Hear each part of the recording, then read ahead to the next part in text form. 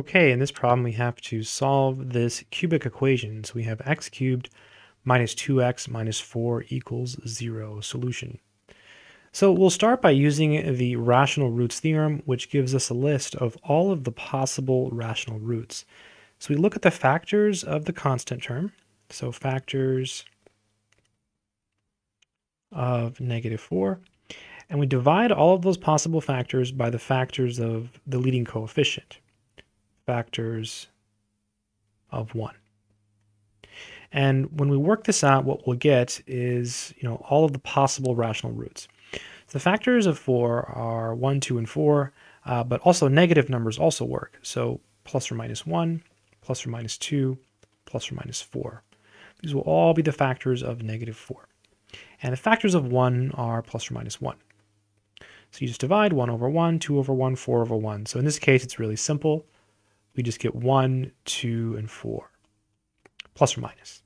By the way, the reason the minus also always works is because you can always do something like this. For example, let's say it was 4. You could do something like this, -1 times 4.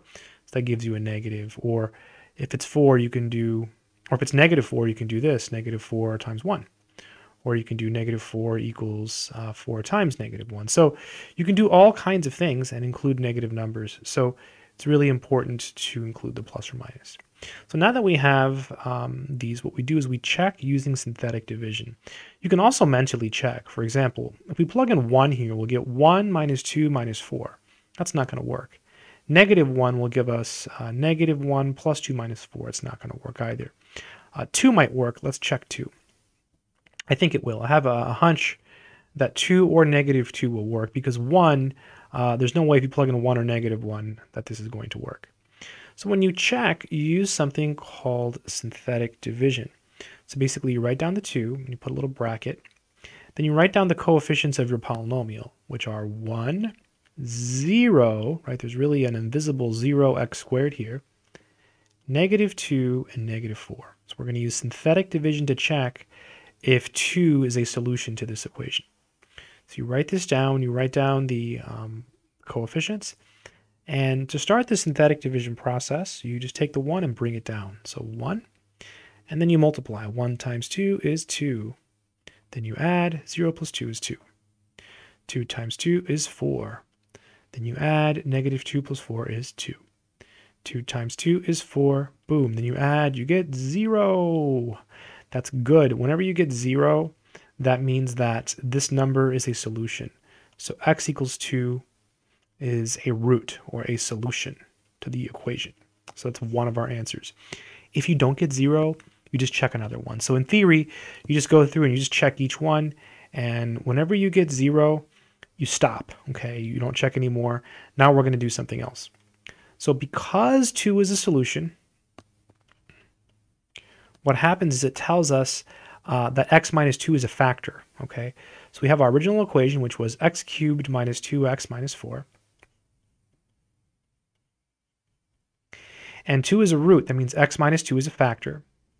And the rest of it is right here because we use division, so this is the rest of it.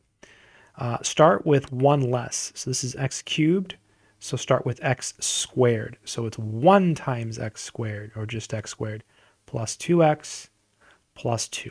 So we factored our original problem, and you want to set this equal to 0. That means you set each piece equal to 0.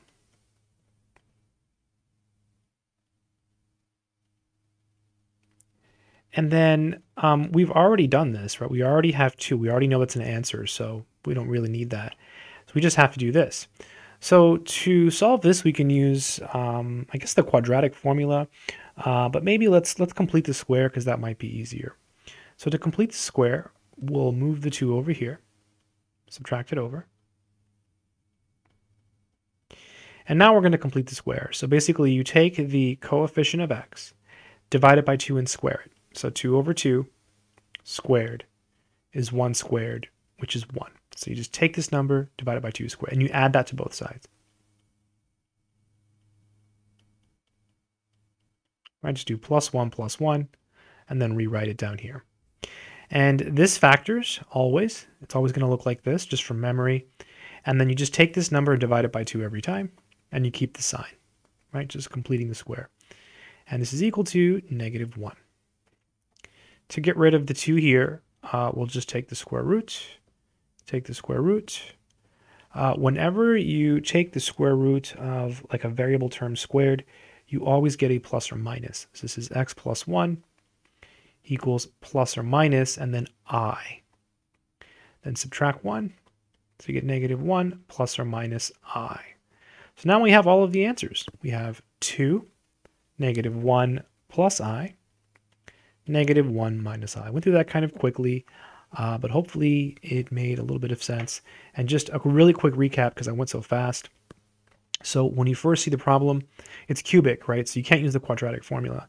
So you want to like reduce it to a quadratic. So you start by looking at the factors of this one, and then you want to divide by the factors of this one, okay? So factors of -4 over factors, it's always last over first, okay? And then always put a plus or minus, always, no matter what, and then just divide 1 over 1, 2 over 1, 4 over 1.